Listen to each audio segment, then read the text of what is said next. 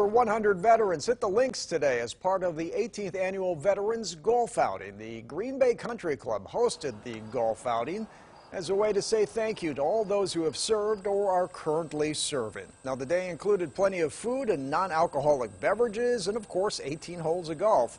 Organizers say ceremonies and celebrations so often have somber moments, and this event is meant solely for veterans to get together and have some fun. Local 5's Nate Stewart was honored as a guest speaker at this year's event.